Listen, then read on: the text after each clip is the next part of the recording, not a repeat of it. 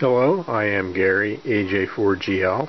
I'm here to talk about an automated CW keyer for straight key. Now, I am a straight key fan. I like doing straight key special events and getting on the air that way. I noticed that sometimes running straight key that you just end up calling CQ a few times.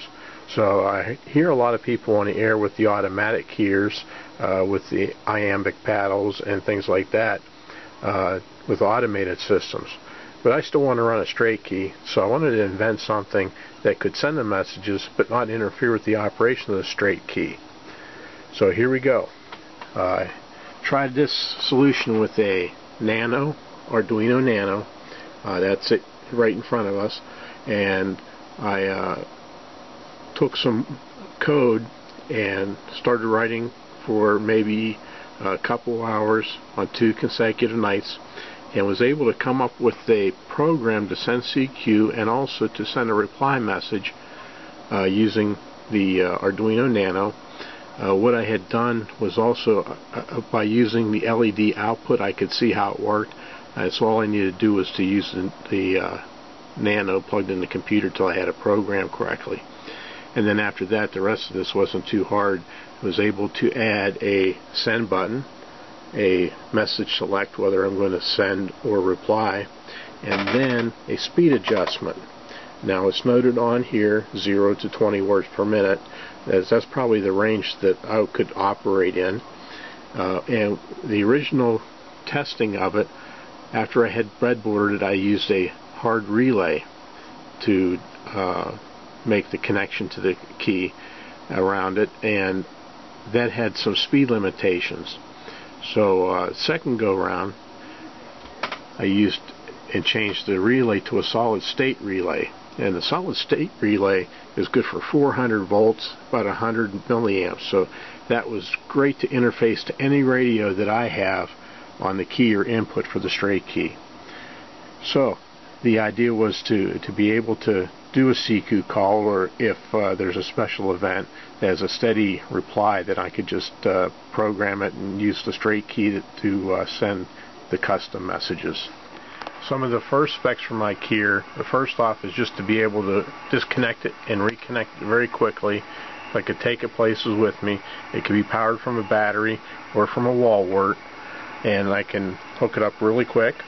So I'm going to do that now using the solid state relay. It's very polarity sensitive, so I have them marked on the key as well as the hookup cables. I got that hooked up, and we'll power up.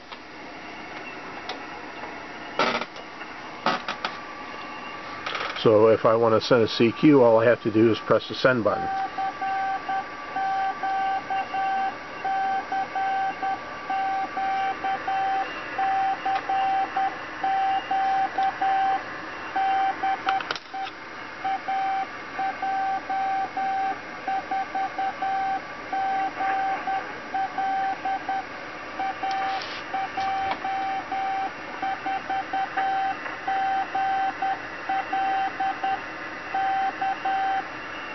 Now for speed adjustment, I can turn it up, and when I added the solid state relay to it, I really increased the speed that I could send. So I have the pot up there a lot higher than 20 words per minute.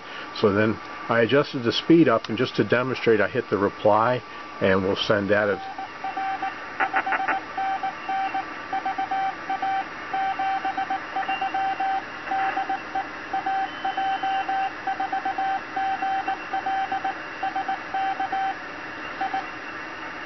Okay, so that's about all it's meant to do, and the important thing is just it saves me wear and tear on my wrist for running a straight key, and it's not done yet either. There's going to be further enhancements. I think I'm going to repackage it to put it into the base of the key so that it's actually part of the key, so I could take and drop a key somewhere and have the capabilities to run it auto or manual. And I'm also going to put a wireless interface on it so that I don't have to be tethered to it. I can take it across the room and run it if I like. So this is my latest Arduino project, for this. I also have a voice keyer that I'm working on that's not quite as far along as this. Thank you. Yeah, and note that when it's hooked up, that key still works, and then I can send that as well. Okay, another cool feature is by using this solid state driver, I'm isolated optically from the circuits on the CW keyer, just like the key. And I have it also run into the Kenwood TS480, see right there, and it works equally well with the Kenwood 480. Turn that on. And we'll hit the go button.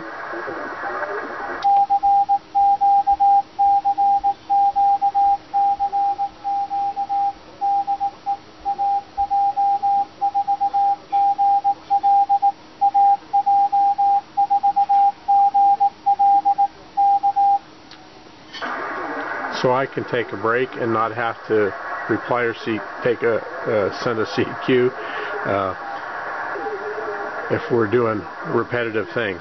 But I can always have control over the key itself so that I can respond in kind as I wish. So it's a pretty cool project, and it's just always looking to add to it.